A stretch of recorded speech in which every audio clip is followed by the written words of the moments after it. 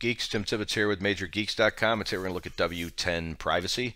It was a request via YouTube to show them the program. I'll do the best I can, but it's a program that probably would take a half hour of your time. But if you really want to tweak out your computer and you're concerned about privacy, it's a tough one to beat. You will get the download, extract it into a folder, which I've done here. Open that folder up, find W10Privacy with the icon, right click it, run it as administrator, give it about 10 seconds to get started up or so, and once it starts up we can show you all the different categories and why it takes so long to run this program. First off, creating a system restore point, it's almost always a good idea. Verify it yourself or don't. Then you now can see you have green, yellow, and red. They should be obvious. You have your little mouse over tooltips here. A good example, green is usually okay, yellow is questionable, red is you probably shouldn't mess with it. Now one of the reasons, for example, here is it says right on the screen, if you uninstall those apps, they're gone. They're not coming back. Now that's not necessarily a problem unless you uninstall an app that works with a different app that you're using on your computer. So you want to be pretty sure if you take any of these out that you know what you're doing.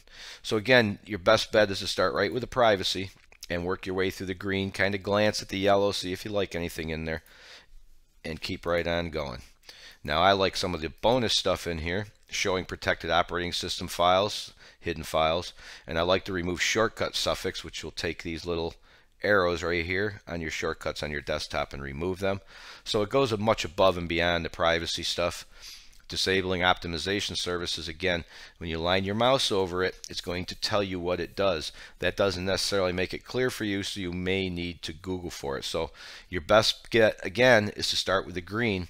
Before you do anything, go to your configuration and hit save, or preferably save as. The reason I say save as is, depending on how much you're going to do, this will be the first saving.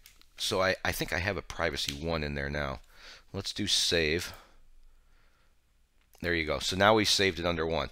Now what you want to do is go through, pick all the different stuff you want to do. Go ahead and hit the change settings. Again, it's going to take a few minutes to go in and do everything depending on the speed of your computer. Anywhere from 10 seconds to 30 seconds to a minute depending on how many, there you go, how many programs you actually modify. Now that we've done this, let's not be foolish and let's make sure we go to save as, and this time we're going to go to save as 2.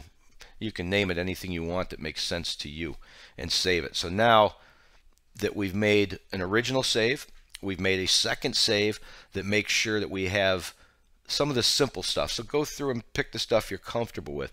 Now you've got it saved, so if you feel like going further into depth, you can keep right on going here.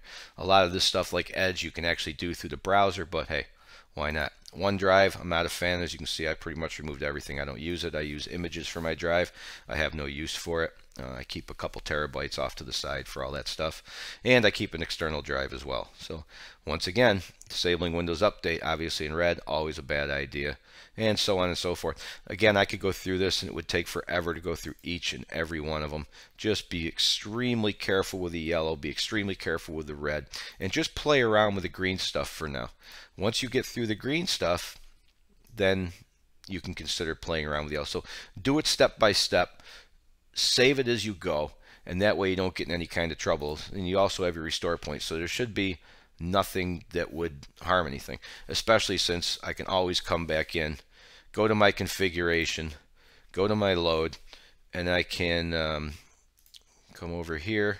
There's a W10Privacy original 1 and 2. So now I can go to here, load that, and as you can see, some of the stuff that I mentioned, where'd it go? See, now the OneDrive is now back to where I left it unchecked. So now you can actually set the change settings, and you can always go right back to where you were in case you hit a snag. So do a little at a time, maybe 10 at a time, something like that. Take your time with it, and you shouldn't have any problems with it whatsoever. So again, there's other programs that do it basically, Never 10, stuff like that. Oh no, Never 10 I think blocks the Windows 10 upgrade, but there's a video on here that shows 5 of these, and a lot of them are a little simpler. Just run them and pretty much go. But if you want to get geeky with it, and this is Major Geeks, here you go. As always, we thank you for watching. We'd love it if you subscribed, and hopefully we'll see you next time.